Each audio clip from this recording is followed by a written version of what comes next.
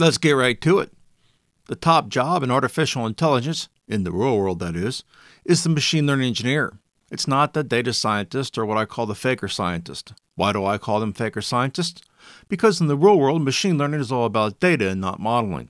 There are zero people from academia that have any real-world data skills. In the real world, the term data scientist means glorified statistician. Now, the ill-informed might say, but there are tons of jobs out there for data scientists. No, they're not. If you look at the jobs that have been mislabeled, you can clearly see the top skill for most of these jobs is a data professional and not a statistician. Here's a job for a faker scientist at Starbucks. What are the top 3 skills listed on the job? SQL, ETL, and AWS. Those are skills you get from working in the real world, not from academia. The job is labeled faker scientist, but you can clearly see it's for a data professional like a DBA or a data analyst skilled in machine learning. Here's another job post that has SQL and Azure as the top technical skills. Now, the job post is a mess, but you can see the top technical skills are correct. Looking at their salary, they're not going to have to worry about finding anyone. No sane, skilled machine learning engineer is going to work for that.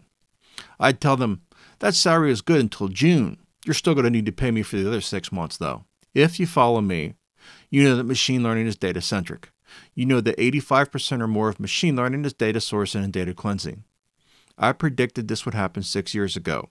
Check out my posts on Quora, and you'll see that my predictions in this space came to fruition. Now, I'm not telling this because I need your approbation. I don't care. I'm telling you this because the direction of the jobs in AI aren't hard to see. All the top jobs are for machine learning engineers with heavy data skills. You can either accept it and then alter your career path to account for the real-world roles, or ignore it and never work in applied AI. I created the data analyst path on LogicBot for a reason. It's the only entry-level role that has skills you'll use as a machine learning engineer and as a data engineer if you decide to go that route. The top job in AI is the machine learning engineer, and nothing else is close. The top job in all the data roles is a data engineer. All these jobs have one core skill set in common. Right, data skills. No data skills and experience, no job in AI or the core data roles.